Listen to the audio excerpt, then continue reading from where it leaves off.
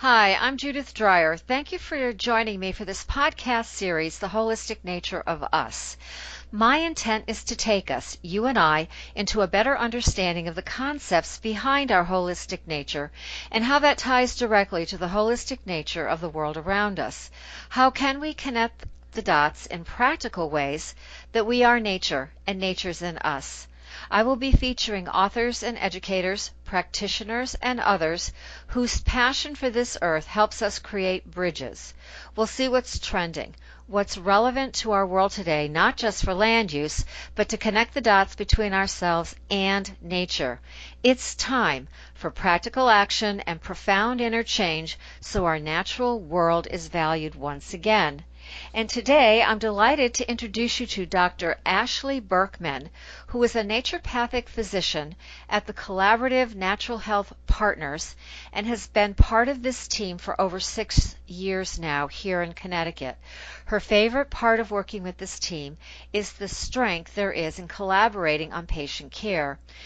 While she treats a variety of health conditions, her particular interests are in endocrinology, gastroenterology, and autoimmune diseases.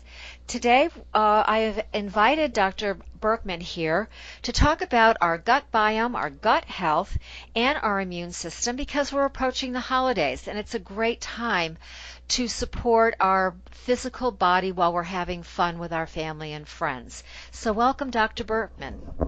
Thank you for having me, Judith. I'm really excited to be here. Great. Tell us something about your journey into naturopathic health and perhaps a little bit about the focus of naturopathic care, just so we understand the differences between naturopathic care and Western medicine.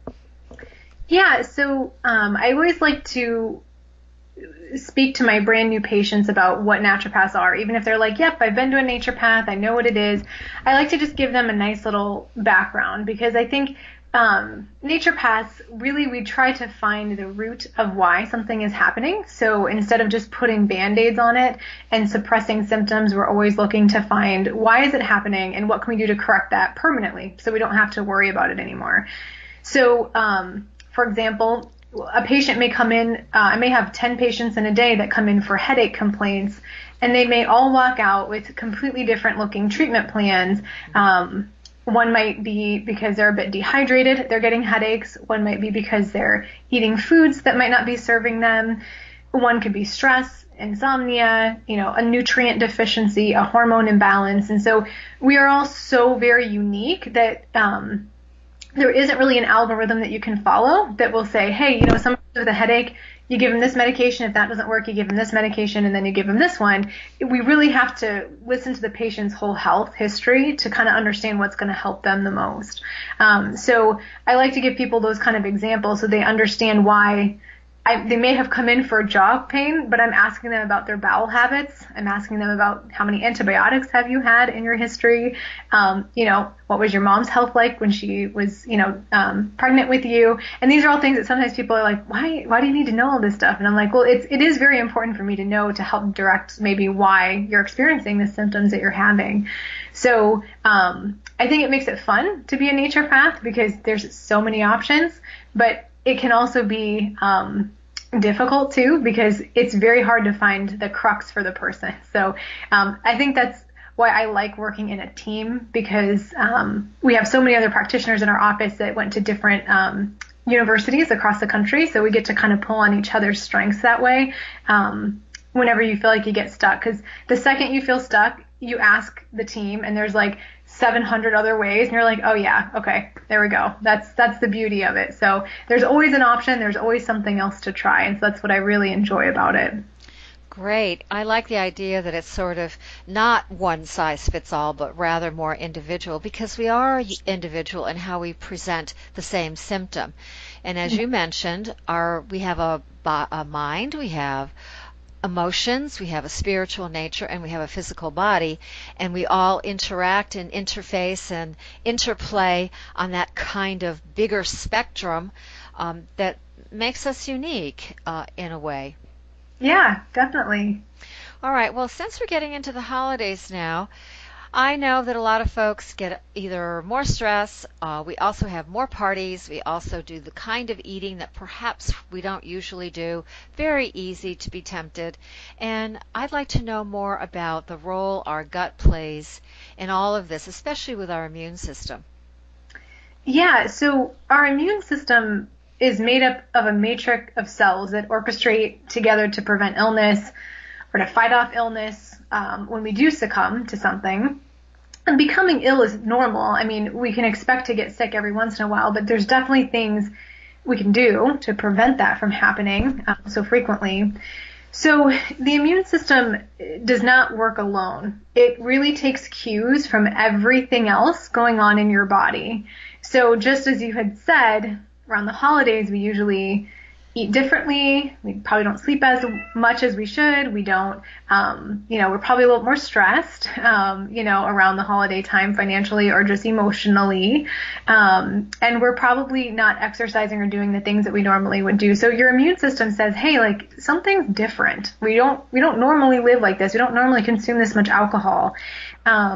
And that can stress the body out. So your immune system hears that noise from the adrenal system, the stress system, and will say, we need to kick it up a notch. We need to work a little harder because clearly we're under stress. We're running from some sort of bear. So let's deal with that. So when that occurs, your immune system can get kind of tired. It can get kind of tired of doing that, and it can only do it for so long before it starts to weaken. So the classic picture of a student who's going through midterms or finals and they burn the candle at both ends. They don't sleep. They pretty much just caffeinate and don't eat well. They might get through finals, but they come home from school and they're sick for 2 weeks. So your immune system's like, this is really what we've been trying to help you to get through, but we really shouldn't have been doing that this whole time. So, if we really aren't taking care of our body in that way, we're going to find that we're going to start to fall ill more. So specifically how that relates to the digestive system is that there's this nerve that connects our brain to our digestive system called the vagus nerve. And when our body is under stress, the brain will tell the digestive system we're under stress, but the digestive system will also tell the brain that we're under stress if we're eating inappropriately, having some inflammation in that digestive system. So we really want to make sure that we are taking care of that ecosystem in our digestive tract in order to maintain a healthy immune system. So that's kind of how they interplay with one another. But I think, maintaining good health habits, trying not to veer too far from what you normally do, if that's healthy, is the best thing you can do to prevent that immune system from getting overworked. Mm-hmm. Well, let's go into the digestive tract in particular, because I'm fascinated by the gut biome. In the gardening world, we're very, very concerned about the health of our soil. And there's a lot of amendments. There's a lot of things we can do to create better soil even after we get through harvesting. How does that relate in our digestive tract with the foods that we eat or the substances that we drink? How does that affect the health of our gut biome in a way that relates to the soil biome? So what's interesting is they find gardeners in particular usually have a more robust, healthy microbiome just because they're in the soil, and usually then you're eating the plants from the soil, which is an added bonus. So, we're meant to live in this symbiotic relationship with all of these bacteria and organisms in our environment. And so, there's a few of them that can make us ill, like strep pneumonia or, strep throat and things like that. But normally, over 90% of our actual cells on our body are not us. We're actually made up of healthy symbiotic bacteria, viruses, and fungus. So it's kind of mind-blowing to think that that is really the case, but really what it means is we need to really be a healthy host for these guys. We don't want to, be inflamed and scare them off, the good healthy bacteria and things that actually help us, versus when we do eat in a more inflammatory way, meaning more sugar, more dehydrating beverages like over caffeinating and over consuming alcohol.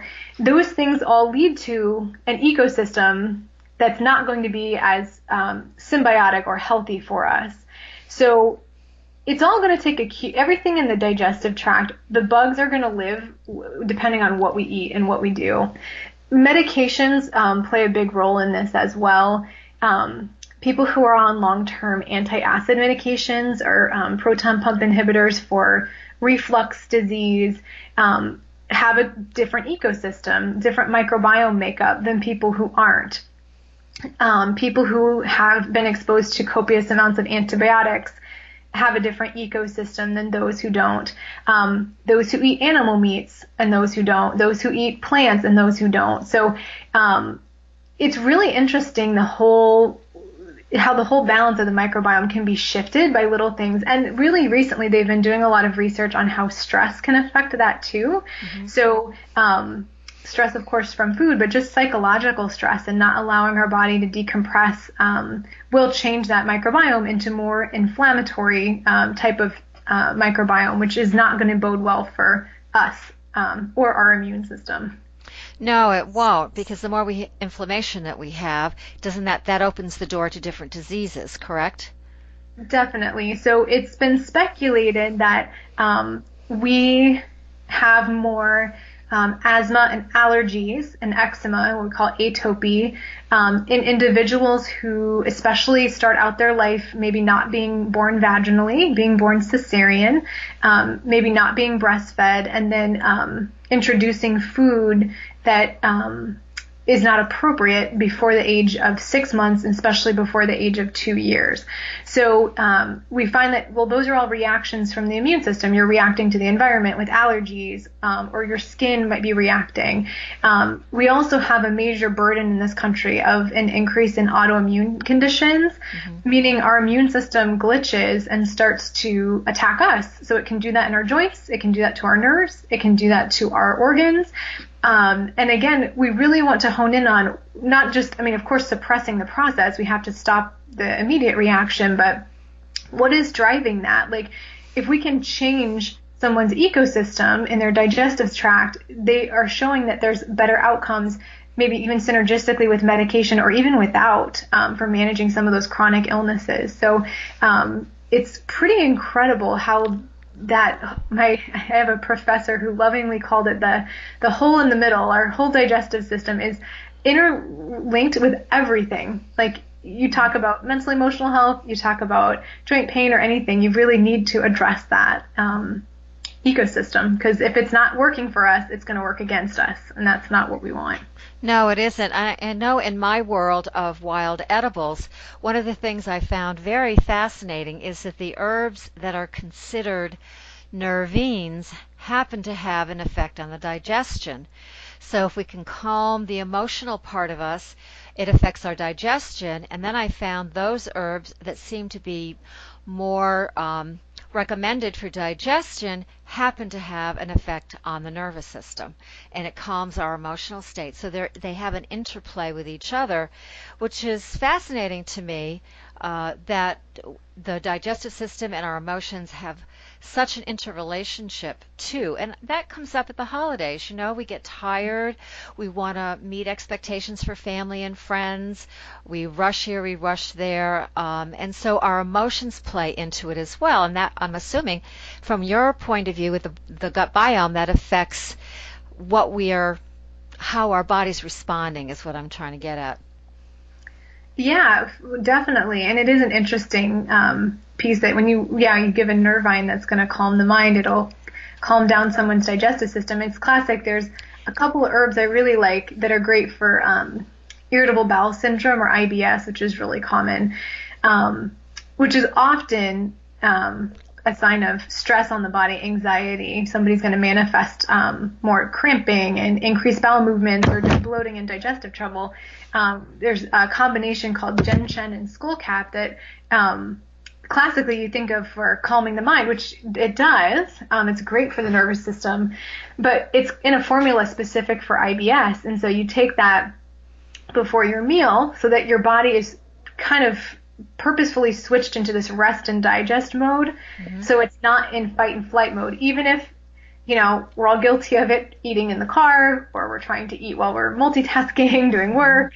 your brain is saying, we can't eat right now, we're not digesting, we're focusing on the task at hand. But this, by doing something like that, taking a Nervine or something that's going to calm the emotional state, will say, hey, let's shunt some blood flow and let's focus on breaking this food down. And it's kind of incredible how well that can work, just that alone. I mean, of course, changing people's behavior, teaching them to be mindful, taking a step to just take a couple breaths before you go ahead and eat your food.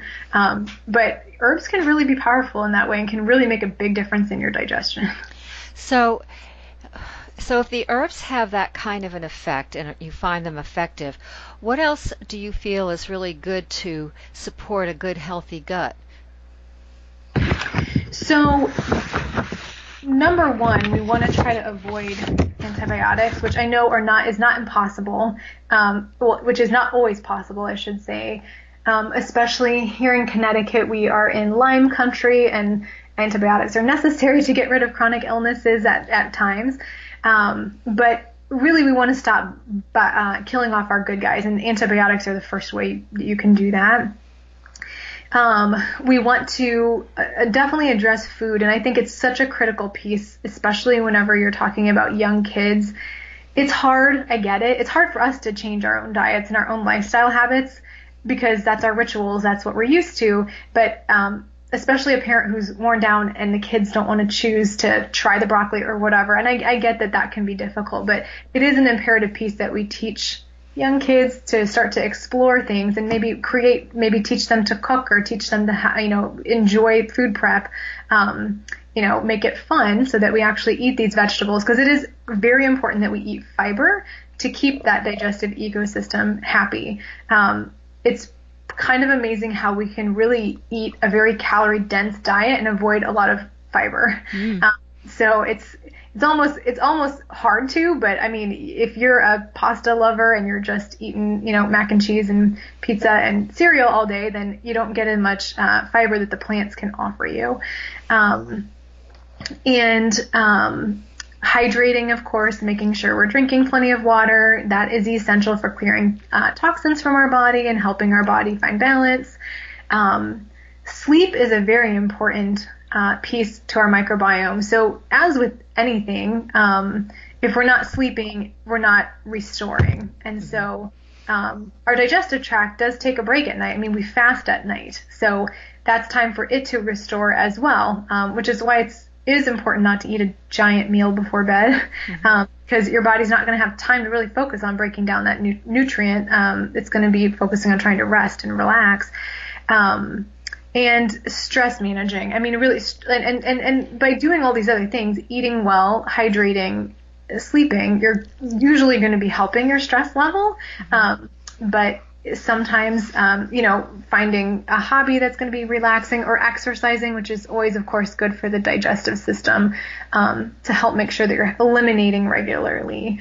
So I guess that is kind of the bottom line. You want to have enough fiber, water, restoration time for the gut, and movement, so that you actually do have regular bowel movements, which is, not everybody's favorite topic to talk about or to acknowledge whenever they come into the office, but we do spend a lot of time talking about frequency, texture, urgency, quality. Like, all of those things tell me something about what may be missing in their diet or in their lifestyle. Yeah, I agree with you. I've had a lot of experience in the naturopathic world, in the holistic world, and we don't realize how important elimination is and how we're eliminating. And people who make the mark, so to speak, tend to feel healthier than those folks that are not on the mark, one way or the other, either too much diarrhea, too much constipation, etc. I taught for a number of years at a local university, and I did holistic health classes, and I was amazed at how little fiber some of the students get. And one of the things I had them do was pick one common dish from a fast food restaurant, broke them up into 5 groups. We did 5 fast food restaurants, and they had to look at the calories, the salt, the fat, the sugar, the fiber, as well as the number of ingredients it takes to make that dish. And they were absolutely amazed. Their eyes really opened at what's missing. Some of these fast foods have 100 different ingredients in that particular dish, as well as high fat, high salt, all made with processed goods, processed ingredients, and no fiber to speak of. So I think these are really good tips. And again, from my own experience, I saw a lot of that with the students. And I understand it. They're busy, they grab a fast food meal, and I'm sure you see that in a population that comes to you. Fast food makes it easy for us to grab on the go. Yeah, it's a lot of education, and I think giving people resources is what's helpful, and it's only fair because I don't like to just take things away. I like to add things in. So, I might be saying like, you're getting a lot of dairy in your diet. You're telling me you're gassy and bloaty a lot. Sounds like that might not be working well for us. We could do a lot of fancy schmancy testing, or we could just eliminate it and see how you feel. And then, and even like with kids too, and the parents will be like, but I love dairy. So how could I cut that out of their diet? I love cheese. I love ice cream. And I'm like, I bet that you do, and I'm sure that, that's, part of why your child is loving it so much too. But let's find some alternatives. So let's not think about cutting something out. Here's the list of all the different dairy-free options that you could just replace so that you can see if that makes a difference. So I think framing it in a way that, first of all, educates them. That's an ingenious idea to be like, there's no fiber in this. What's the nutritional value? And what all chemical, this is just a chemical burger that you're eating. So obviously, when they see that, they're going to think about that before they make that next decision. So educating and giving a lot of alternatives and options, I think is the way that help people kind of nudge them in the right direction. I agree. Do you have any specific recommendations going into the holiday season based on our discussion? I mean, you gave us some good thoughts right now in terms of high fiber, hydration, sleep, and maybe exercising, but do you have any other food suggestions that might be really helpful for the holidays? Like, what could we do instead of I know sweet potatoes and marshmallows go together at Thanksgiving. Do you have any other types of suggestions for folks? You know what I love to do, even personally, is I will look on Pinterest or on Google or whatever, and look for paleo recipes. Because most of the time, paleo recipes, although even if somebody can allow themselves to have grains, are going to have higher protein content. So they're going to use things like almond flours and nut flours, things that are going to have higher protein and usually have less sugar in them. So, and still just as delicious. So one of my favorite things to make are something called cashew date bars. It's basically like making your own Lara bar, but without any extra ingredients. So you just mix some cashews, equal parts cashews, pitted dates, and coconut flake with a little bit of vanilla and a little bit of salt, and into a food processor, and then you press it out into a pan and put it in the fridge, and you cut it into little bites. And I can't tell you how many times people are like, I need to know the recipe. This seems so difficult. And when I tell them how simple it was, I'm like, I just got this off of some paleo website, and it's delicious. So I mean, you do think of sweets this time of year, and so not totally not being able to indulge in any, but maybe picking things that are going to be higher fiber. Like that's going to have boatloads of fiber between the coconut flake and the dates, and have more nutritional value than just eating, a sugar cookie. So, and I get it, it's tradition and you want to decorate them, and that's fine, but then having other things that you can choose that are going to be healthier.